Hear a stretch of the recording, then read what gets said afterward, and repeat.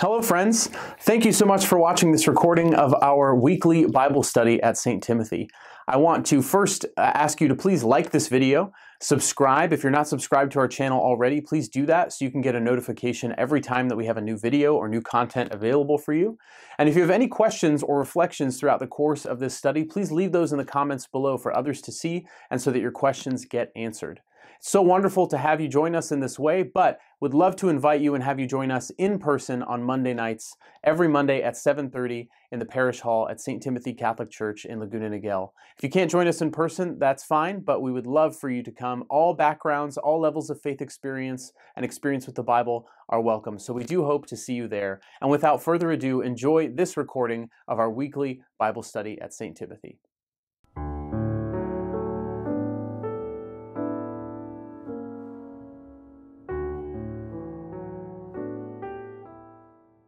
In the name of the Father, and of the Son, and of the Holy Spirit. Amen. Good and gracious God, we give you thanks for this opportunity to dive into your word. We pray, Lord, that you would allow it to speak to us. In the midst of this Easter season, Lord, just bring us joy. Bring us your peace. Bring us your guidance, and help us to know the truth, the goodness, the beauty, the joy of your resurrection. In all the ways we are seeking and searching, help us to find answers. In the ways we seek comfort, help us to find solace in you. If we are alone, if we are worried, if we are anxious, Lord, come to us in those places as we dive into your word. Speak to each one of us individually and allow us to know you are with us. We ask that you remove any worries or distractions from us. And we pray that you bless each one of us in the ways that we most need it. Amen. In the name of the Father, and the Son, and the Holy Spirit. Amen. Welcome to our Bible study. We are going to be in Luke chapter 24, starting in verse 13. And this is the story of the two disciples on the road to Emmaus. Thank you for joining us virtually for this. We are in the midst of our parish mission this week, so hopefully you can join us for that. There still may even be time to register. We'd love to have you there. But for those of us here now, in this moment, we're going to read through Luke 24, 13 through 35. We're going to read it twice through. First time through, this is a very common story. You've heard it many times, maybe even seen it depicted in art. I just want to encourage you to look at this and listen to this with fresh eyes. Engage your senses in the text. What do you see? What do you smell? What do you taste, feel, touch? Who are you in the story? What time of day is it? What do you notice? Maybe something you've never noticed before. And pay attention to those things as we read through this the first time through. Luke 24, starting in verse 13. Now that very day, two of them were going to a village 7 miles from Jerusalem called Emmaus, and they were conversing about all the things that had occurred. And it happened that while they were conversing and debating, Jesus himself drew near and walked with them. But their eyes were prevented from recognizing him. He asked them, "What are you discussing as you walk alone?" They stopped, looking downcast. One of them, named Cleopas, said to him in reply, "Are you the only visitor to Jerusalem who does not know of the things that have taken place there in these days?" And he replied to them, "What sort of things?" They said to him, "The things that happened to Jesus the Nazarene, who was a prophet, mighty in deed and word before God and all the people. How our chief priests and rulers both handed him over to a sentence of death and crucified him. But we were hoping that he would be the one to redeem Israel. And besides all this, it is now the third day since this took place. Some women from our group, however, have astounded us. They were at the tomb early in the morning and did not find his body. They came back and reported that they had seen a vision of angels and announced that he was alive. Then some of those with us went to the tomb and found things just as the women had described, but him they did not see." And Jesus said to them, "Oh, how foolish you are!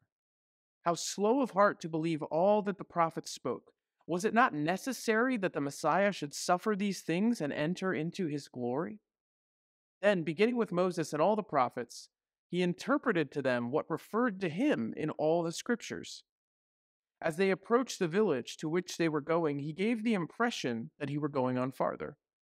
But they urged him, "Stay with us, for it is nearly evening and the day is almost over. So he went in to stay with them. And it happened that while he was with them at table, he took bread, said the blessing, broke it, and gave it to them. With that, their eyes were opened, and they recognized him. But he vanished from their sight. Then they said to each other, "Were not our hearts burning within us while he spoke to us on the way and opened the scriptures to us?" So they set out at once and returned to Jerusalem, where they found gathered together the 11 and those with them who were saying, "The Lord has truly been raised and has appeared to Simon." Then the two recounted what had taken place on the way and how he was made known to them in the breaking of the bread. The Gospel of the Lord. Praise to you, Lord Jesus Christ. So now that you have an image in your mind of this passage, maybe some key things are starting to stand out to you, you have a sense of it. Now we're going to read through it a second time, and I want you to pay close attention to the words as we read them. What words, phrases, details strike you, stand out to you for whatever reason? Maybe they resonate with you, something you're going through personally. This is not to interpret the text theologically and try and get some secret hidden meaning out of it. It's to interpret it personally. How is God speaking to me? What does this remind me of? What struggles, memories, insights is God putting into my mind in this moment? Pay attention to those things as we read through this one final time. Luke 24, verses 13 to 35. Now that very day, two of them were going to a village 7 miles from Jerusalem called Emmaus, and they were conversing about all the things that had occurred. And it happened that while they were conversing and debating, Jesus himself drew near and walked with them, but their eyes were prevented from recognizing him. He asked them, "What are you discussing as you walk along?" They stopped, looking downcast. One of them, named Cleopas, said to him in reply, "Are you the only visitor to Jerusalem who does not know of the things that have taken place there in these days?" And he replied to them, "What sort of things?" They said to him, "The things that happened to Jesus the Nazarene, who was a prophet, mighty in deed and word before God and all the people. Our chief priests and rulers both handed him over to a sentence of death and crucified him. But we were hoping that he would be the one to redeem Israel. And besides all this, it is now the 3rd day since this took place." Some women from our group, however, have astounded us. They were at the tomb early in the morning and did not find his body. They came back and reported that they had indeed seen a vision of angels who announced that he was alive. Then some of those with us went to the tomb and found things just as the women had described, but him they did not see. And Jesus said to them, "Oh, how foolish you are! How slow of heart to believe all that the prophets spoke! Was it not necessary that the Messiah should suffer these things and enter into his glory?" Then, beginning with Moses and all the prophets, he interpreted to them what referred to him in all the scriptures. As they approached the village to which they were going, he gave the impression that he was going on farther. But they urged him, "Stay with us, for it is nearly evening and the day is almost over." So he went in to stay with them. And it happened that while he was with them at table, he took bread, said the blessing, broke it, and gave it to them. With that, their eyes were opened, and they recognized him, but he vanished from their sight. Then they said to each other, "Were not our hearts burning within us while he spoke to us on the way and opened the scriptures to us?" So they set out at once and returned to Jerusalem, where they found gathered together the 11 and those with them who were saying, "The Lord has truly been raised and has appeared to Simon." Then the two recounted what had taken place on the way and how he was made known to them in the breaking of the bread. The Gospel of the Lord. Praise to you, Lord Jesus Christ. So I invite you at this time to pause, take a moment to reflect on the things that stood out to you. If you're with other people, discuss what stood out to you, why it did, what questions you have about this reading, or you can do that at the end of the video. But if you're with others, you'd like to take a moment to reflect on those things before we dive into this passage and go through it verse by verse, I encourage you to pause the video now and do so. For the rest of us, we are going to continue and go through this verse by verse and see what the Lord is trying to speak to us and to give us a better understanding of what is happening in this passage. So this occurs immediately after Jesus rises from the dead and appears to Mary Magdalene in the garden. So last Sunday, we had the reading of him appearing to the 11 disciples and to Thomas. But the Sunday previous, we had the resurrection account on Easter Sunday. And it was the story of Peter and the beloved disciple racing to the tomb and seeing the evidence of the resurrection. Immediately after that, Mary Magdalene comes back as she's hanging around and Jesus appears to her in the garden. And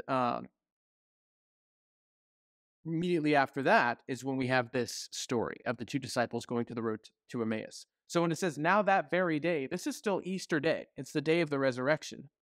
When it says two of them, this is referring to a previous verse in verse 9 where it says, then they returned from the tomb and announced all these things to the 11 and to all the others. So the women, when they find out that when they see Jesus in the garden, when Mary Magdalene sees Jesus in the garden, she returns and reports that to the 11 and to the others that are gathered there. So it's apparent from the context that these two people were part of the others. They have heard the reports of Jesus being risen from the dead. They are faithful disciples, people who have followed Jesus. But they are going to a village 7 miles from Jerusalem called Emmaus. Jerusalem is the focal point. It's the place Jesus was trying to get to fulfill his mission. It's the place of action, the place he says to the apostles, do not leave Jerusalem before I give you my spirit, and so you can go be my witnesses. He hasn't said that yet, but he will. So this is the focal point. And these two disciples, they're going the wrong way. And it's very likely that they're returning home. They live nearby. They were in town for the pilgrimage feast of Passover, making their sacrifices, which they're required to do. At least all men above a certain age are required to do every year within a certain radius of the city. And so they're going home. But who are these two people? We know the name of one of them in verse 18 is Cleopas. Now, most biblical scholars align Cleopas with Clopas. It's just a different spelling. And Clopas is often referenced in the Gospels as the husband of one of the women who was following Jesus, Mary, wife of Clopas. And there's one key passage in John 19:25 where it's in the events of the resurrection, it talks about the women who are standing there. It says, standing by the cross of Jesus were his mother and his mother's sister, Mary, the wife of Clopas, and Mary of Magdala. So Mary, this other Mary, the problem is also at this time, everybody's named Mary. So everyone's got nicknames or they're attached to a person or a place or something like that. So Mary, the wife of Clopas, is the sister of the Blessed Mother. And so it's believed that they're sisters through marriage, that Clopas or Cleopas is actually the brother of St. Joseph. And so these two disciples that are going on their way to Emmaus are not just any two disciples, but because the other one is not mentioned, it's likely a woman, it's likely a married couple. And so this is likely Jesus' aunt and uncle leaving, going back home, turning away from all of this hopefulness, all that they knew about Jesus, being so intimately close to him as family. And not only that, other scholars, so we get this from many different people. This is, so Papias of Hierapolis is a church father and writer from the year 70 to 130 AD. And he writes that Cleopas or Clopas and Alphaeus are the same person. Alphaeus is the father of James the Lesser, potentially also of Thaddeus, so two apostles, the father of Simeon, who eventually takes over as the leader of the church in Jerusalem, and another son named Joseph, named for his brother. And so Alphaeus is Clopas, this man who's on the road to Emmaus, this married couple. They are potentially the parents of two of the apostles. And another son will eventually be the leader of the church in Jerusalem. This is incredible. These aren't just two any people. Scholars and church fathers report that this is who these people are. And it continues. Eusebius of Caesarea, he writes this in 180 AD, that he interviewed the grandsons of Thaddeus. And they said that Simeon, the son of Clopas, he would occupy the seat in Jerusalem because he was found worthy to do so because of his closeness, his family ties to Jesus. And then later at the end of the 3rd century, Epiphanius, another writer, says that Joseph and Cleopas were brothers. They were both sons of Jacob, surnamed Panther. And I had to say that because how cool is it that potentially Joseph's father's surname was Panther? I mean, it brings a whole new meaning to like Wakanda forever, you know, like long live the Panther and the family of the Panther. How cool would it be if St. Joseph's last name was Panther? Like, that's just so awesome. So anyways, That's what the church fathers say about this person. And he's a person in church history. He's a saint in the church. He has a feast day in the Eastern Church and in the Catholic, in the Western Latin Catholic rite. And so this is a very influential individual. He didn't just disappear. He wasn't just anybody. This was a married couple who was intimately tied to the ministry of Jesus. And yet, they're leaving Jerusalem and they're going home. It's as if they're giving up. They're going the wrong way. Now, does that mean they didn't believe that Jesus was the Messiah? No. They say later on that they're distraught because they thought he would be the one to redeem Israel. But they're leaving because they had different expectations. They looked at Jesus and they saw their version of Jesus and they refused to see anything else. Do you do that? I think we all do that sometimes. We have our own view of Jesus, our own view of church, our own view of the type of people that he likes. And it's very not ironic, I guess, that Jesus always happens to hate the same people that we hate, right? And in reality, Jesus hates no one.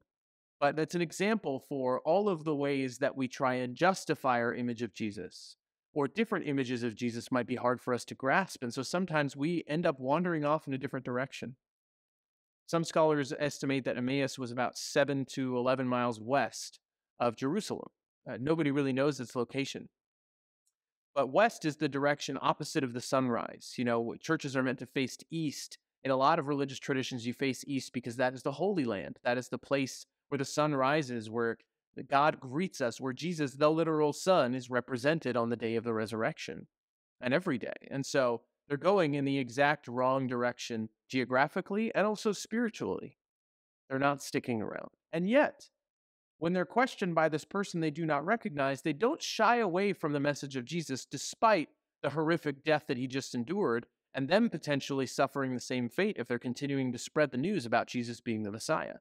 They're willing to bravely share. So it shows there's still a deep connection and belief, but there's also a disconnect. There's this despair that their beliefs did not bear out. Their plans, their idea of who Jesus was did not come to fruition. And because of that, they leave. I mean, what a powerful reflection for us to think about how that has been true or can be true in our own lives. How easy it is for us to cut ties, to question God or blame God when things do not go exactly the way that we want. When people confront us with a different image of Jesus that's uncomfortable, is it easy for us to reject it? Is it tempting for us to say no to certain church events or certain ministries because that's just not for me?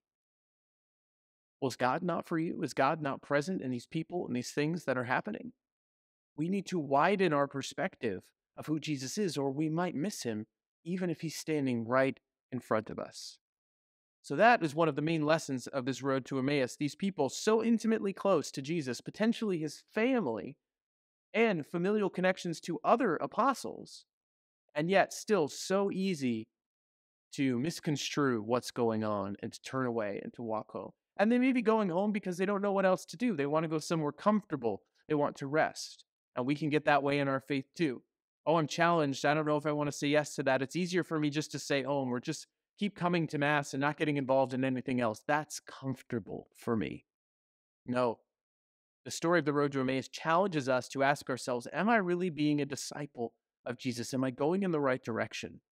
Or am I just going to what's comfortable, to what's home, to my image of Jesus? And when that doesn't come to fruition, do I allow my disappointment to start me down a path that is not going to ultimately lead to intimate relationship with the Lord? The word Emmaus for the name of the city, we don't know where it is, which kind of makes it almost this mystical representation of a spiritual place. It actually means hot spring or spring of salvation. So recognize these people, they're going away from the source of salvation, Jesus, who said he would come back crucified from the dead and raised from the dead after 3 days. They're leaving that true source of salvation and they're looking for some other source of salvation. They're going to some other spring, something that, just like the woman at the well, is coming for water. And Jesus says, I will give you living water. And she thinks it's a spring. She's like, tell me where this water is. She's looking for an earthly satisfaction to her desires instead of seeing the salvation that is right in front of her.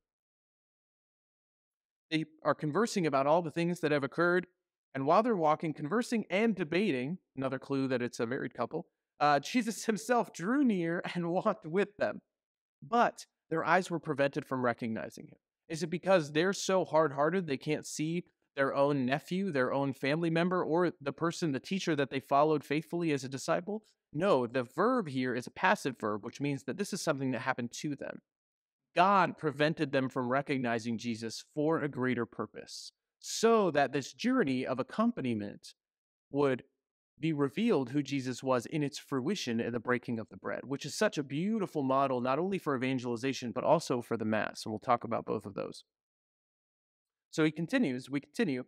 He asks them, "What are you discussing?" They stop looking downcast. They're obviously very upset by what has happened.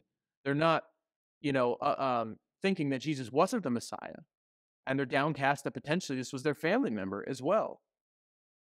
So bravely, they share, one of them named Cleopas, we've talked about who he might be. His name, by the way, Cleopas, means vision of glory. This is someone who has seen the glory of God manifest in Jesus, potentially seen him from a very young age grow up and reveal himself to be the Messiah that is promised. And they believed it. They believed he'd be the one to redeem Israel. They've seen the vision of glory, and yet they're abandoning that vision and going back off in the wrong direction. Are you the only visitor in Jerusalem who doesn't know of the things that have taken place? They know this is the news. This is the biggest thing that is happening. And yet they still are walking away. And he replies, "What sort of things?" Now, this is where Jesus shows us a brilliant model for evangelization. He starts by asking a question. What are you discussing as you walk along?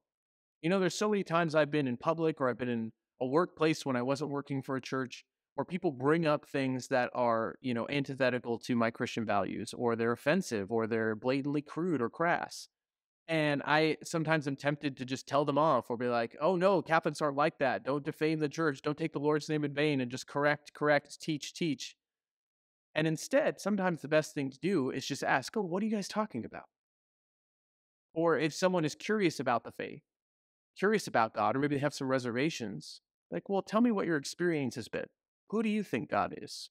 Tell me about this God you don't believe in." Great question for atheists, because they often don't believe.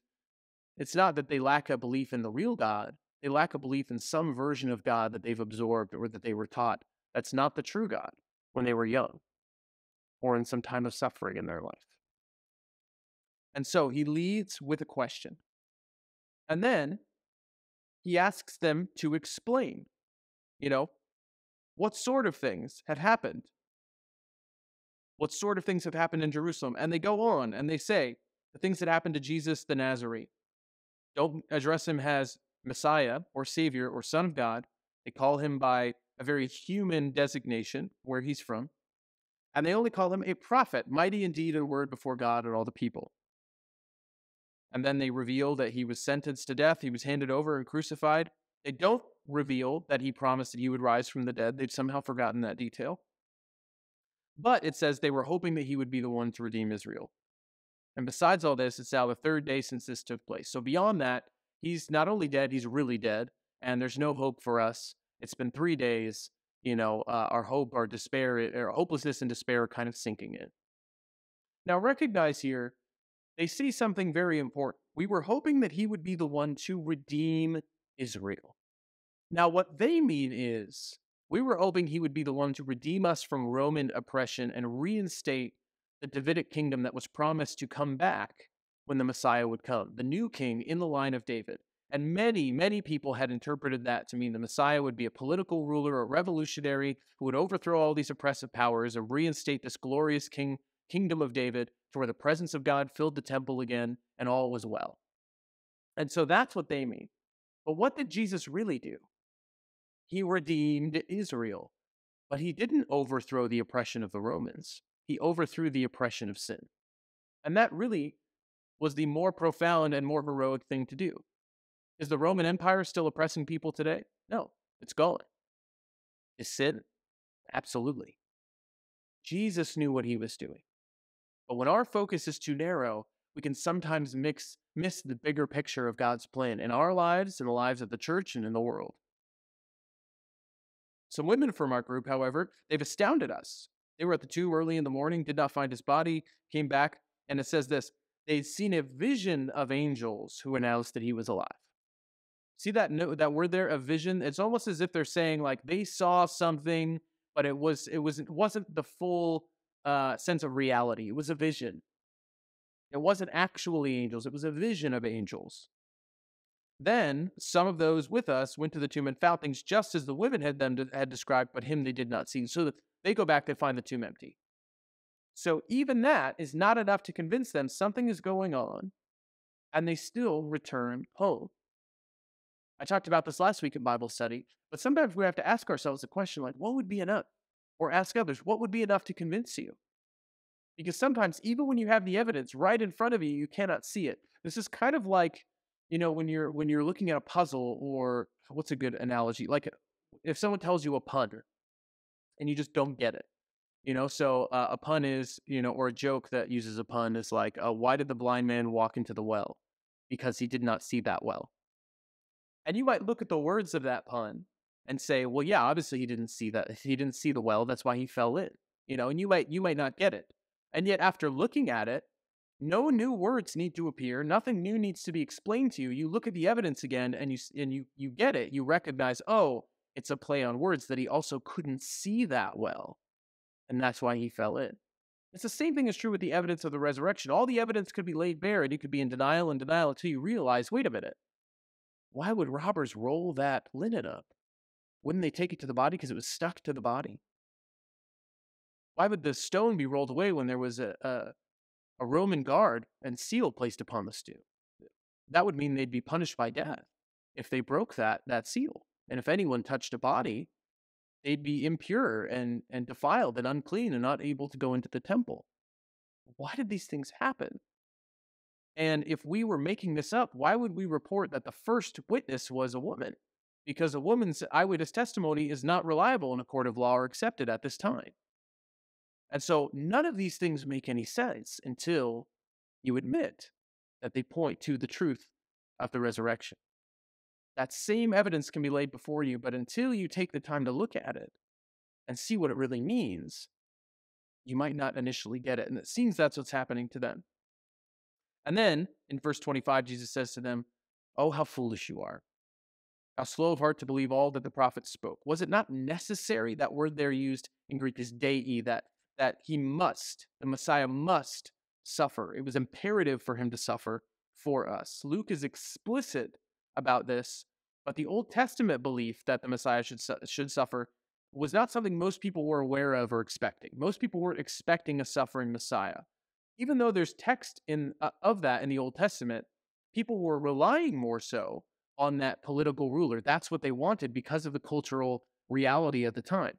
Some even expected that there'd be two messiahs, one who was a priestly kind of messiah and one who was the kingly messiah. And it wasn't until both of them came that the full fruition of the kingdom of God and the reestablishment and redemption of Israel would take place. Now, what they didn't realize is the priestly figure of the tribe of Levi and the kingly figure in the tribe of Judah in the line of David both are Jesus. And Jesus traces his lineage to both of those people through either of his parents. And so it's important to recognize that this is indeed something that Jesus fulfills, but it wasn't explicitly expected by people when they talked about the Messiah at this time. It was a little more expected that a more prophetic Messiah would come by the Samaritans. They actually had that belief. And it traces back when it says here, Jesus then starts with Moses and all the prophets and interprets them, what refers to him, going all the way back to Moses.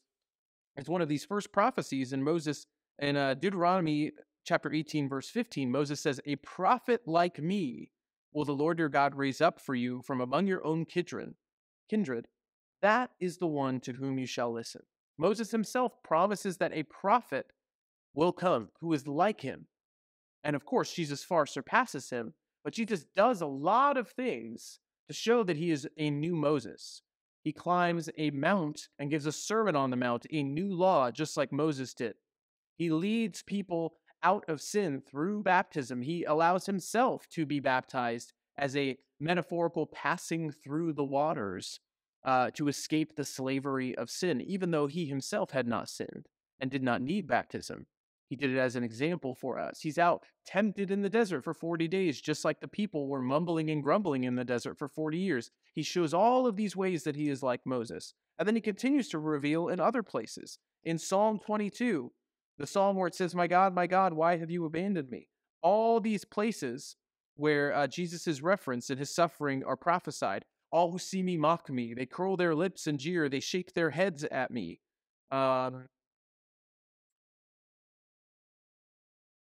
Like water, my life drains away. All my bones are disjointed. They have pierced my hands and my feet. I can count all my bones. They stare at me and gloat. They divide my garments among them. For my clothing, they cast lots. All of which prophesied the events of the crucifixion of Jesus in Psalm 22. In Isaiah, there are 4 songs of a suffering servant.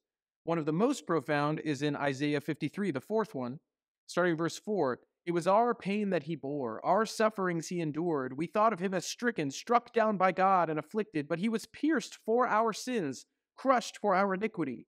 He bore the punishment that makes us whole. By his wounds we are healed. And it continues on and on with further details. Like a lamb led to slaughter or a sheep silent before shearers, he did not open his mouth, just like Jesus was silent when questioned. All these different details that prophesy the crucifixion and resurrection of Jesus. And 2 more from the prophets, one from the prophet Hosea, chapter 6, verse 2. He will revive us after 2 days. On the 3rd day, he will raise us up to live in his presence. And then in Amos, chapter 9, verse 11, on that day, I will raise up the fallen hut of David. I will wall up its breaches, raise up its ruins, and rebuild it as in the days of old. All of these things and many others pointing to the ways that the Old Testament scriptures prophesied all that would happen to Jesus, that the Messiah must suffer for our sins.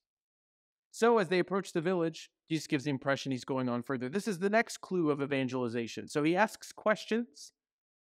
He asks them to clarify. He corrects and teaches where necessary. And then he does not force or impose himself on them. He waits for them to want more. He piques their curiosity. So he doesn't speak in a derisive way. He doesn't speak in a way that's condemning or judgmental. It invites further conversation. And then he goes when he is invited. And so the message for us would be to bring others to Jesus, to keep that door open for future conversation, to not feel like we have to establish all the answers to all the questions and get them to convert right there on the spot, but always leave the door open and invite them to encounter Jesus. Where? In the breaking of the bread, at the Mass, in being part of the community. And so, stay with us, for it is nearly evening and the day is almost over. This is a key verse here where it indicates this is probably where they lived. And this is a very common thing at this time. It is expected that you would extend hospitality to the stranger, because there was an expectation that you would encounter God in the stranger. In fact, this is very reminiscent of the 3 angelic witnesses or strangers that appear to Abraham and Sarah at the Oak of Mamre in Genesis chapter 18. Abraham sees, it says, see if I can find it. It says, the Lord appeared to Abraham by the Oak of Mamre as he sat at the entrance of his tent while the day was growing hot. Looking up, he saw 3 men standing near him. So notice that. It says, the Lord appeared. How did the Lord appear? As 3 men. Father, Son, Holy Spirit? I don't know. Maybe pretty Old Testament reference to something that is a doctrine of the church. But anyway, they appear and they share a meal together, and they reveal to Abraham and Sarah that despite their old age and Sarah being infertile, she will give birth to a child. And so despite the fact that they cannot see a way out of their situation, God comes to them. They are prevented from seeing his true nature. He reveals to them something that allows them to have fruitful faith that will go on and bless others. That's exactly what happens here. And in fact, that it's a married couple, it's like a redeemed version of Adam and Eve, or of Abraham and Sarah, of a couple who is led astray and is being brought back into a place of fruitfulness. So Jesus goes in, he accepts his hospitality. Again, this was normal at this time to extend hospitality, an expectation you would encounter God in the stranger. And it happened that while he was at table with them, he took bread. Now, this was a thing that the hosts would normally do. So Jesus here is asserting his identity and trying to make something obvious to them. And then the language that's used here is the language of the Last Supper. It's the language of the Mass. He took bread, said the blessing, broke it, and gave it to them. That's exactly what we say at every Mass. That's exactly what happened in the Last Supper in Matthew 26:26. And in that moment, with that, their eyes were opened and they recognized him, but he vanished from their sight. Were not our hearts burning within us while he spoke to us on the way and opened the scriptures to us? So they set out at once to go 7 miles back to Jerusalem. They are sent to go and witness what had happened. What a beautiful image of the Mass. This is the Mass. We are wandering in whatever direction in our ways of life, and we come and we encounter Jesus. And what happens first when we come to Mass? The liturgy of the Word, where are revealed the teachings about Jesus and hearing the readings and hearing the homily. And in that way, Jesus is present to us, albeit spiritually, but he's present to us. And that leads us into the liturgy of the Eucharist when we celebrate the sacrifice of the Mass. And we actually receive Jesus, body, blood, soul, and divinity, present under the accidents of bread and wine. And in that, he is revealed to us.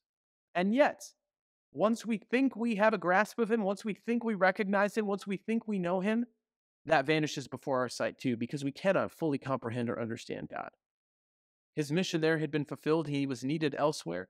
And what happens at the end of Mass? The word Mass itself comes from the very last phrase of the Mass in Latin, ita missa est, go forth, you are sent. That's what it means to go to Mass, is to be sent. And what do? They are sent by their own burning desires being fulfilled and hearing the ministry of Jesus and the words of Jesus, recognizing him in the breaking of the bread. They send themselves back to Jerusalem to witness to the rest of the disciples what it is that they have seen. This is a beautiful image for the Mass, for evangelization, for sharing the good news, but also a reminder to us that sometimes Jesus can be right in front of us. We think we know him, and yet we cannot recognize him. Even those who are closest to Jesus struggled with this. So how do we encounter him? In the breaking of the bread and in conversations with him, in the scriptures. When we go to Mass, when we encounter him in the sacraments, when we open the Word, and we spend time with him in prayer.